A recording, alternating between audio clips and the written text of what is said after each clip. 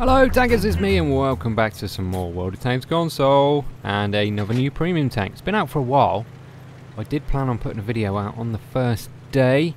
I logged in on the day of the update, put some equipment on this tank and the Action X as well. I was most excited to play that tank.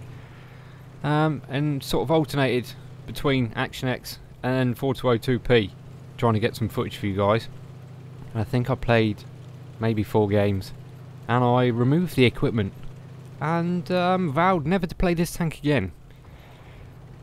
But a few days ago, thought I'd go back to it and give it another go, just to try and get a better angle on it and see what it's actually about. So the 4202 used to be one of my favourite tier 10 vehicles, mainly because it had HESH rounds. It had expensive HESH with 210 pen. And cheap HESH, well I think we're still over 100mm of penetration, I think. Yeah, so when this came out, I didn't really look up, I did watch some PC videos a while ago when it happened to them. But I didn't realise that the high explosive rounds on this tank were going to be so bad. To put it this way, even a Rheinmetall Borsig's hull armour could bounce, well not bounce, you might not penetrate a Borsig's hull armour with this gun. It doesn't have enough caliber to totally overmatch. I think, is it 30mm the hull armour on a Borsig? Yeah, so you don't have enough caliber to totally overmatch. Remember, you need 3 times the shell caliber. No, sorry, 3 times the armour thickness in shell caliber to get a auto pen. And that won't happen with this gun because I think it works out something stupid like 87 point something millimeters. Yeah, so you can't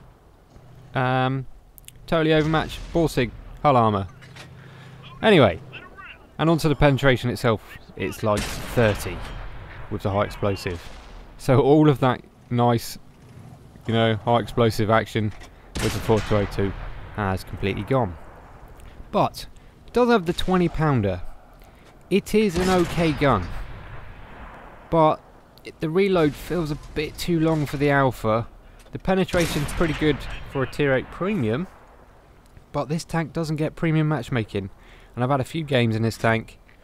One comes to mind. I had an E100 in my gun sights. He was about 350, 400 metres away, driving straight towards me, no angling whatsoever. I had his lower plate fully square, premium ammunition loaded. I bounced 5 shots off his lower plate, and he drove at me, rammed me, and killed me. So this is not particularly fun for tier 10. I've got another video coming up soon, the CDC in a tier 10 game, where I came almost top on damage, and the reason for that is the CDC has, I would say, a better gun than the 4202P. The 90mm on that tank is pretty good. Yeah, bounce off a night anyway. But what the CDC has is mobility. It has bugger all armour, but it has a crap ton of mobility. And when you're sort of bottom tier, armour doesn't really mean much anyway, so you may as well have the mobility and firepower. And the 4202 most definitely doesn't have mobility. I think the speed limit is capped at 34. You will do a little bit more downhill.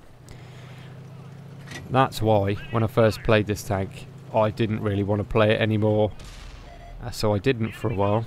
But I had a couple of good games in it the other night when I was trying to get video. This one, yeah, it was okay. Just wanted to put a video out about this tank. So what have they done to the 4202? Well, they've removed the 105. They've nerfed the speed, which was already bad anyway. So what have they done to this tank effectively? They've turned it into a bad Carnarvon, and that is it. It would be a massive problem, but remember, like Taki keeps telling me, it's not a tank that is OP, or some of them are, but it's normally the player that makes the tank OP. So even in a bad tank like this, every now and again, you're going to pull out something a bit decent. On to this game then. So we were behind by quite a way, but I'm using this pathetic mobility just to keep myself moving. Right, so now I'm going to go hold down, and that is a Carnarvon. It's basically my opposite number really, similar speed. He has better armour, I think, on the whole. Yeah, check that out. I didn't want to load premium rounds because I try not to when I'm trying to get videos for you guys. A lot of people do complain about me using premium rounds. So yeah, I end up getting bounces like that off lower plates. Right, so come round, get one more in. He's nicely angled, but it shouldn't matter for his side armour now. There we go, through the front drive wheel, who's dead. And we've gone from losing quite badly to winning quite nicely. Right, so here we go with the mobility. Watch this. Full speed ahead, and it's... Oh, I hit 40 then. And look at this, it's like in slow motion. Right, so the Tiger's got the choice now of facing the other Tiger 2 or turning to kill me. But the Tiger 2 there, he's on low health, but he's face hugging. And he does a pretty good job of staying alive here. We're almost capped out. Really don't need to, do we really? There's only going to be an eye left after this guy. Come on, one more shot. You can just see the sort of average DPM now. How long has it taken to kill this Tiger 2 from behind? So there we go, eye left, capping out. Well, I think the eye's going to live. So 4 kills and a tidy amount of pence. With a 90mm, I'd be happy with 18 pence, but with this gun, I think the alpha's slightly lower, so it's not going to be massive damage. But credits, cha-ching, that's what we like with premiums. So just under 3,800 damage, 4 kills, a high caliber, and a mastery 1. Not bad at all in terms of credits. Well, there we go, guys. I don't know if any of you guys have got the 4202P. If you have, let me know what you think about it. And if you haven't, let me know if you'd be interested in buying it if they stuck another premium tank in the store. Anyway, cheers guys, catch you on the next one. See you later.